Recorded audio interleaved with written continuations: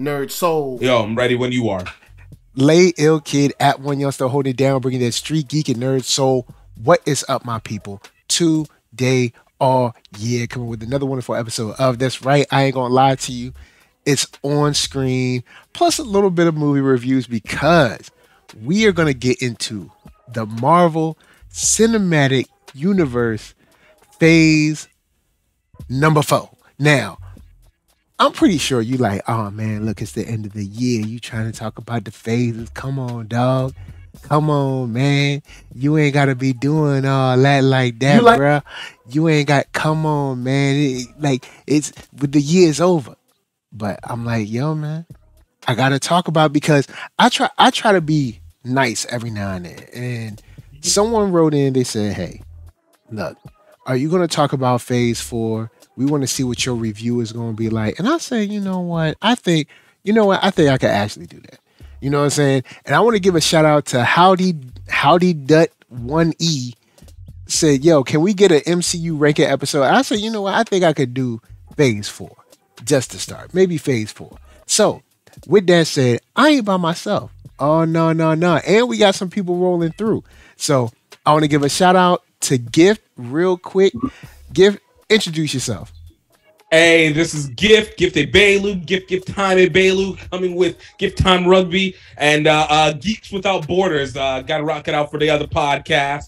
I'm ready for this defense, and I'm so glad Jason's on through, because I'm ready to properly defend phase 4 from the haters, the unbelievers, those who do not realize how amazing what they got and how they're going to appreciate it much more after phase 5. Thank you very much. Hallelujah. Now,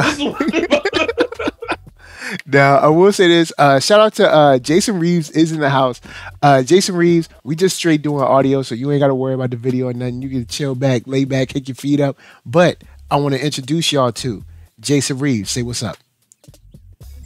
Hey, it's weird. I can't see myself. Oh, so boy. Weird. The droning in the background is comics printing. Sorry, it'll be that. You know what I'm saying? He's doing big things. He's doing big flex. things. You know, he's doing big things. So we're just making comics out here. He's like, I'm just making comics, like a boss. No big deal. So I'm gonna run the phase 4 in. I'm gonna do it in the time of its actual appearance. Like, you know what I'm saying? Because of course, we had the movies and stuff, but since we have TV shows in there, I'm gonna do it in the chronological order. You know what I'm saying? Because there's some stuff maybe we haven't seen it all. Maybe we have, maybe we haven't. And since I got the collective here, I'm gonna say a topic. We can either give it the thumbs up or the thumbs down, and then just give us some reasons. You know what I'm saying? So I'm gonna start. The first thing in the chronological order is the I Am Groot shorts for Guardians of the Galaxy. Now, I'll set this off with saying I'll give it a half a thumbs up. I think it's cool for the kids. They weren't all great, but they weren't all bad. Anyone else with me? Anyone else? Anyone go change my mind with a thumbs up? I'm gonna be perfectly real with you. I didn't watch one episode of I Am Groot. I took one look at it. I was like, this has nothing to do with anything. And I almost went to look back and be like, hey, maybe I could check, but yeah, I didn't waste my time. It didn't. It was inconsequential, but I mean, it was cute for the kids. There was some cute, some cute episodes in there. I will admit. I was never gonna watch it. Oh, that's cold. Okay, so now we move on to the very next thing. Haha. She's a woman that she's been trained. Some might say by the best. Black Widow. I'm gonna start with Jason. Are we giving it a thumbs up? What are we doing? The movie? Yeah. I'm gonna go ahead and give it a thumbs up. It's a very serviceable thumbs up. It was serviceable. Okay. All right, Gift.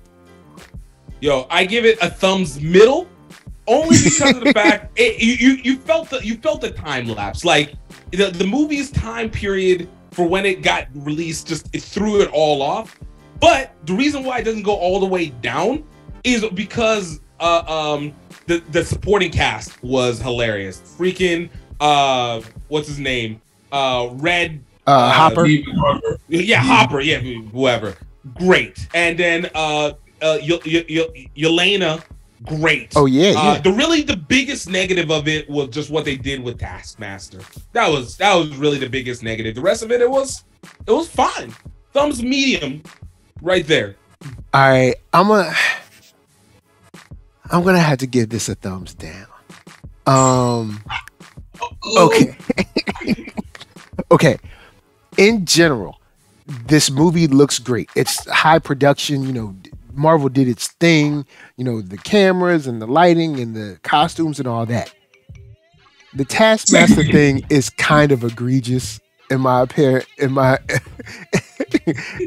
And I don't care if it's a woman or not. I just have her be Taskmaster though. Like, don't have her be kind of like the Terminator. Also, the body, when she took off that helmet, that was not her body. it was almost as egregious as whenever they made what's his name, Ares in Wonder Woman 1 with the bearded man and that skinny old head, and you're just like, yo, this doesn't match up. That was kind of y'all weird. gonna switch them out. Yeah, that was kind of weird. At least gods can like change their shape. True.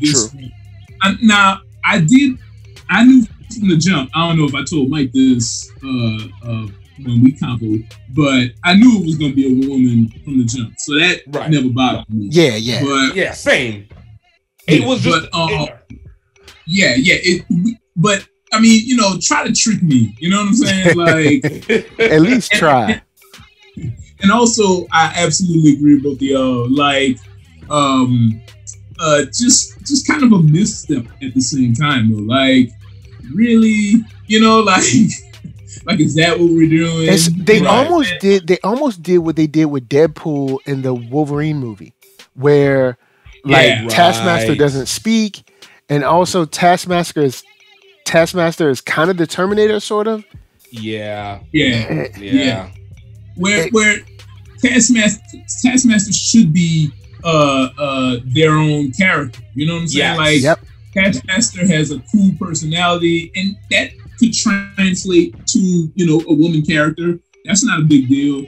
But like the whole idea of, I love the juxtaposition of professional hitman or killer or mercenary, and also kind of a goonish personality, you know, for Taskmaster. I always like that about the character, right? Like, he's not a boss goon, but he's more like kind of in every interpretation of him, he seems like sort of an everyman kind of professional, right? And I love that about that character. So they could have translated that over, and I think that would have played great in juxtaposition to the Black Widow crew, you know, because they're all kind of Russian professionals, you know, and could have been an American professional or whatever, but they didn't.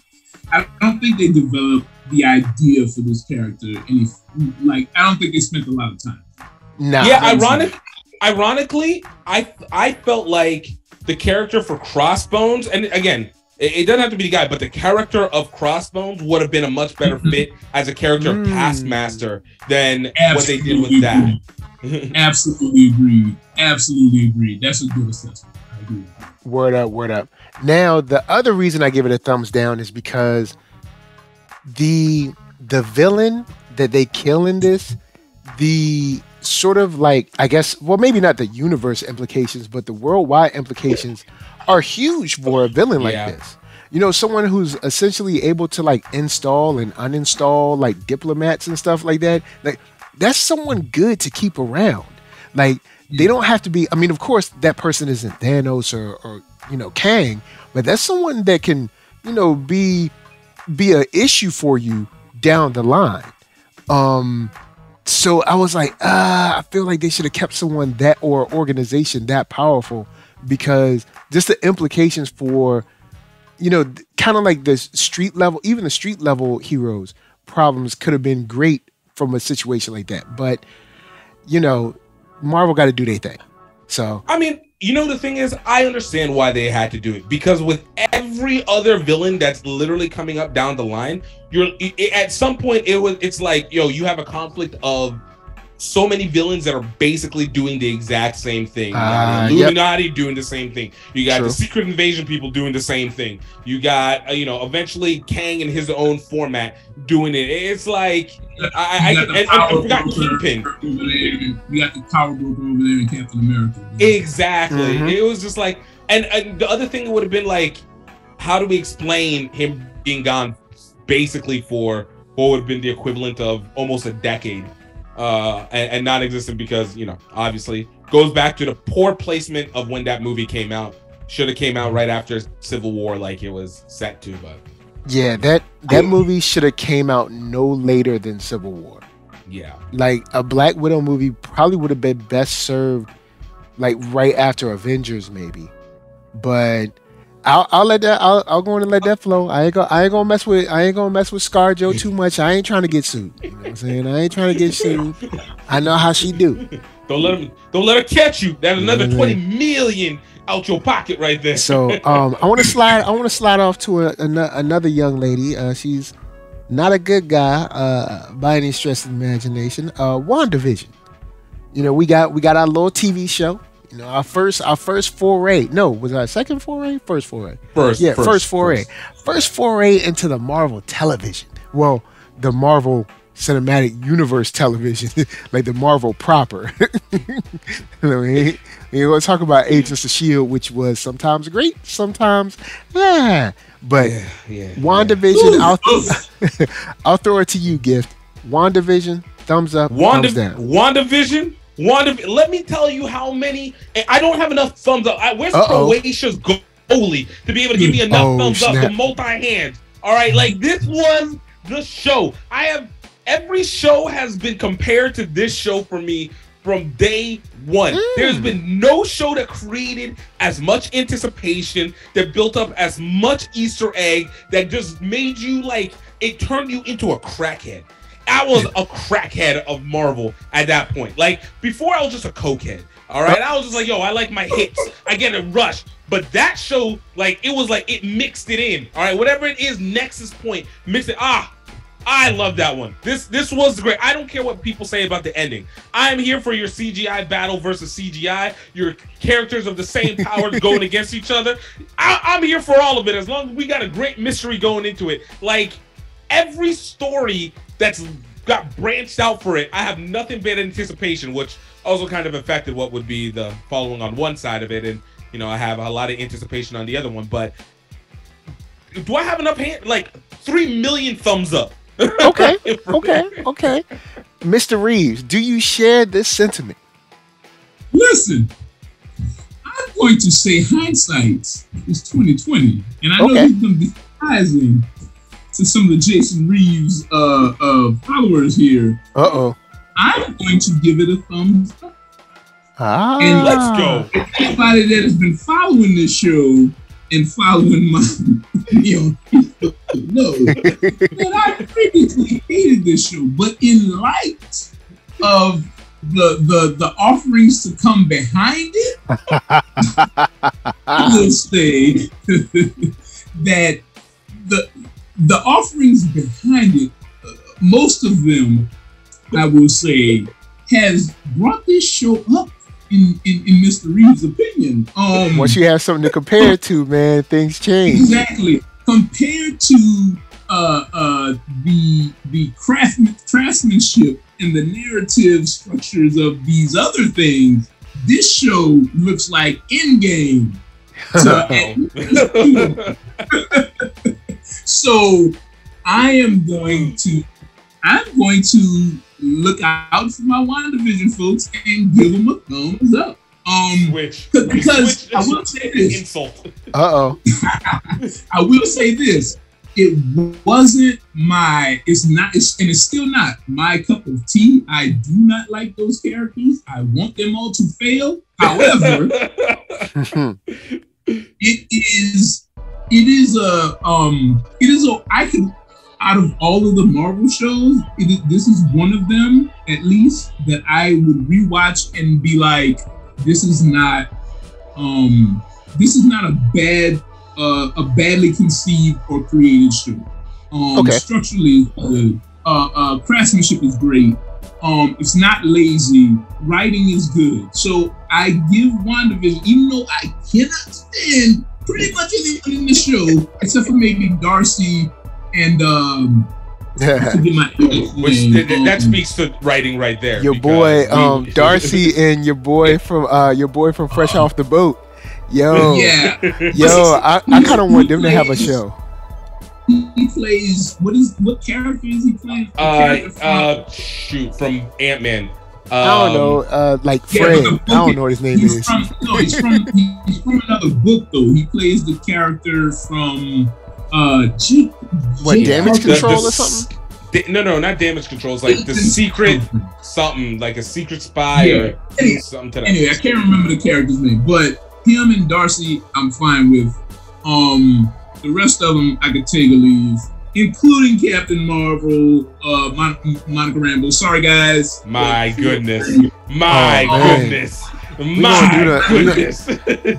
I do not like black characters who come on and their agency is all to save the other characters. No. Yes, and that's exactly why I'm going to come through with the 3/4 thumb.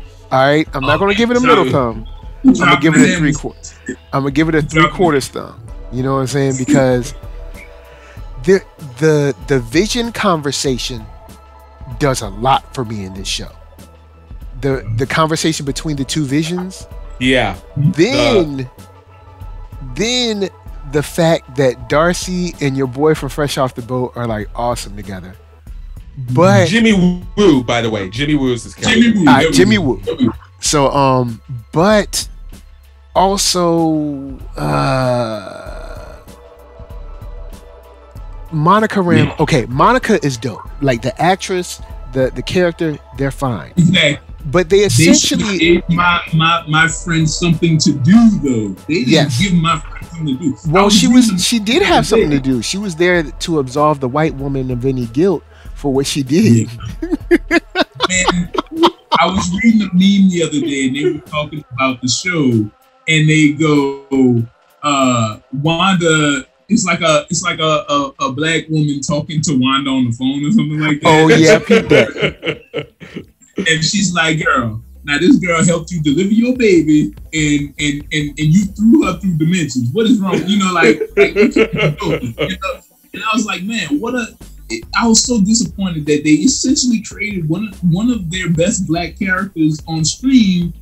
I mean, in the comic books, they created her on screen to give Wanda to scapegoat, to help scapegoat Wanda from absolve her, like you said, of all the wrongdoing. Yeah, because it's like, yo, you held a whole town hostage, basically.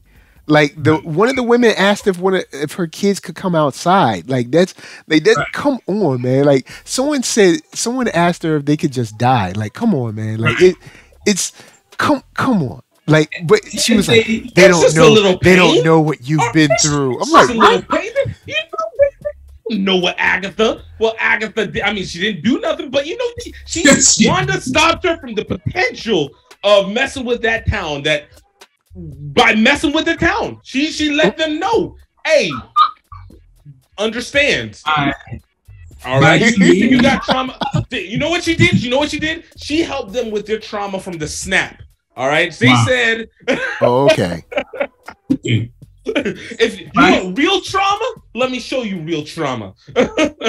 Oh boy! Now I will say by creating a black character to help absolve Wanda was one of the most disingenuous choices in like TV history. Like, yeah, that was like it was just when she said they don't know what you've been through. I was like, what? I was like, hold on, what? I was like, yo, but hey, at least one, she was like, we gotta save this girl. She's been through a lot. I was like, what? You've been through a lot.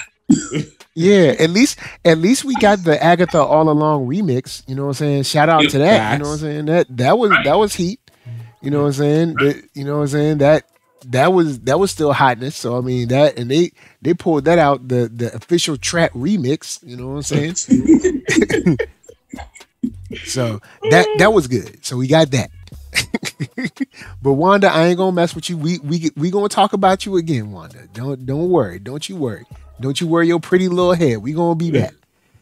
I want to talk about a karate man. All right, he's a karate man on the outside and he's a karate man on the inside. I want to talk about Shang-Chi. All right, so you know what? I'll start this one off. I think I can give. I might end up giving this one a half thumb too. You hold on the thing. Well, okay. This is why I want to give him a half thumb, because the father is awesome as an actor, and I'm like, why did we get rid of him? And also the beef between him and his son and daughter. I think there's more story there that we could, you know what I'm saying? I think there's some more there. And I think we kind of got rid of him a little fast, but also a half thumb. You know why? You come on. They put that woman in this movie and thought I wasn't gonna say nothing. All right? Come on now. They thought I wasn't gonna say nothing. Now they thought you forgot. They thought I forgot. You know what I'm saying? When we got like other Asian women sitting around that's mad funnier than her, and they ain't said nothing funny about black people. So I mean, you got that too. But also I feel like this one's effects were kind of half baked and they didn't really come with it. That dragon at the end was not. Yeah, it won't hitting on it. That was straight CGI fugazi. Yeah, I felt like they could have gave him a little more props. Now I will give him a plus. That kind of like leather jacket thing they gave him or whatever. That's nice. That is nice. That little leather shirt or whatever. That's nice. I will give him that. But that CGI at the end, it was like and oh no, I forgot they never showed us the fight scene in the restaurant that they alluded to in the trailer. And then in the movie, they cut the camera away. I'm like, bruh, come on now. Like, so yeah, I'm gonna have to half thumb this. I do think there's some cool fight scenes in there. I don't think Tony Leung is doper than a lot of people like give him credit for. He's been around for a minute. Michelle Yeoh been around for a minute. Like, he ain't got to be dead. We need some more life. But you know what I'm saying? Then you get the stuff like cutting away the fight scene that you allude to in the trailer that got me hyped. Then I don't even get to see it. Man, y'all gonna get a half thumb from me. All right, Jason, what you got? Listen, Act 1, Act 2, I'm all about it. I gotta give him a thumbs up. I ain't about. Act 3 was kind of tacked on for me. Like, I kind of feel like the whole army versus the dragon versus I ain't need all that. I really didn't need like armies fighting armies a la every Lord of the Rings movie we ever seen and show we ever seen. I ain't need all that. Sure. The dragon, I absolutely agree with the CGI. Also, I just thought the design of the dragon wasn't great. Like, y'all could have went harder on it. Like, it was just, I thought y'all had so many characters that y'all could have used for that, but y'all created something else. I never heard of, whatever they call them, the one that should not be named or whatever. What about Fin Fan Foom, man? Like, Fin Fan Foom sitting right there, man. Let's go. If you wanna go that route. But I did enjoy the movie. I liked a lot of stuff about it. Like I liked Simu Liu, he was good. I liked that his sister also was kind of like fighting her own way through the maze, even though the daddy was kind of like, kind of left them to their own devices.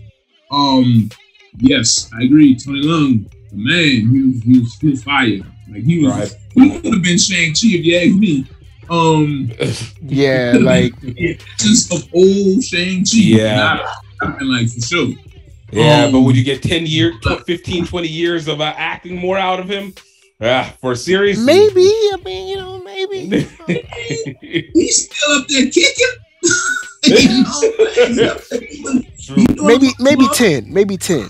And having an older hero might change the dynamic of like I guess maybe the wisdom on the team or whatever. If they ever become a team, who knows? Let's be real. Marvel ain't about to like franchise this like they franchise Thor. Come on, man. Like, I mean, man. I don't know. I know we pat them on the back for diversity and all that stuff, but I don't like. There ain't about to be 5 Shang-Chi movies. I think there's gonna be at least 3. There's gonna be at least 3 that come out of it, and then from there it's what do we get from there. But it depends on who's going to end up writing it and that authenticity, because whatever they do, it's so much so dependent on the guy, how well he does with Secret War. Exactly. Dynasty. That's going to be dependent on what happens to Shang-Chi, because I feel like they're trying to get a Russo's brother situation out of him, but I mean, he's unproven. Which is why that's going to be the prove it movie. It's going to be the prove it movie. It will. But I agree. but the issue that's why I'm saying, like, I don't know. I agree with you that I'm sure the mandate or the initial plan is always a trilogy, because that's just how it works now. Right. But I don't see the hype of like post Shang-Chi hype. Like, even when Black Panther came out, what are they gonna do for number 2? Like, that has been going since Black Panther came out. I don't hear any of that for Shang-Chi. And I'm not blaming the fans or us. I'm talking about the companies. Like, they're bummed. I was in an offline conversation. I think there's a societal reason of why we haven't had the response to Shang-Chi that existed with Black Panther. But I don't want to push this podcast too far. But okay, you're looking at two different demographics in general, and these 2 different demographics are both minorities. But these 2 minorities may have not been treated the same way, and may not felt represented the same way, and that misusage or lack of representation may have affected these 2 different demographics differently. Yeah, I think that's the best way I can say it without. I mean, well, we can say, look, we've seen Asians in martial arts movies forever. Right? Like, that wasn't anything new. Let alone, but we get the other flip side whenever we're seeing a positive outlook of Afrofuturism, Africa, irregardless of whether it's a fictionalized land or not. Like, oh, we can go into it. Don't worry. You don't need to say it nicely, Mike. Hey, man, Black people got crappy representations, and I'm not gonna say Asians got the best. I'm just saying it's diminutive in a different way. And they also, even though Hollywood hasn't really given them love, they've always had their own cinema to kind of like lean on. You know what I'm saying? Yeah. They've been like, hey, Hollywood's whack, but we always got, you know what I'm saying, our own kind of cinema. You know what I'm saying? I know Niger cinema and stuff. I know Nollywood out there, but it's like, it ain't, it ain't really. Same. It's not the same thing. We're still building. Yeah, it ain't the same. Yeah. But for me, before we continue on, because I know we're ready, I gave Shang-Chi a thumbs down. I thought I came in.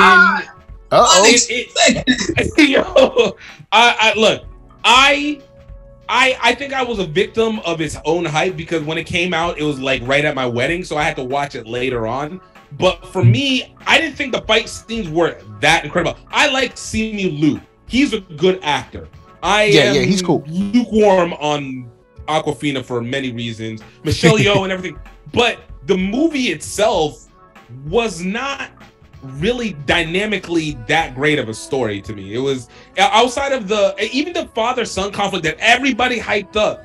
I was like, this is kind of downplayed a bit more than I was expecting it to be. I again still love the individual characters, and I feel like the love story of Tony Leung and Shang-Chi's mother was a far more interesting story to me than the actual Shang-Chi father, Shang-Chi sister situation. And then just the most aggravating thing that Shang-Chi, I mean, they didn't say it, but they basically implied got with Awkwafina and like they're a couple. Like that made no sense to me. I was like, this they don't got no kind of chemistry. They never really had.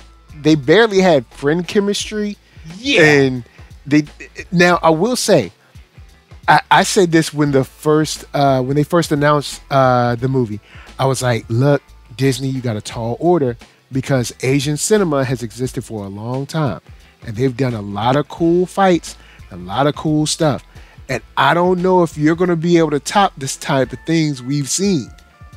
Because, and I mean, I was listening, even if you want to talk about kind of maybe the softer, less blood side of something like Crouching Tiger, yeah. Or if you want to talk about something like The Raid and The Raid 2, you know what I'm saying? So, or if you want to get into stuff like any of the Jackie Chan stuff or any Jet Li stuff or Donnie Yen stuff, like, I was like, y'all gonna have to come with these fight scenes. And I will agree, their fight scenes were solid.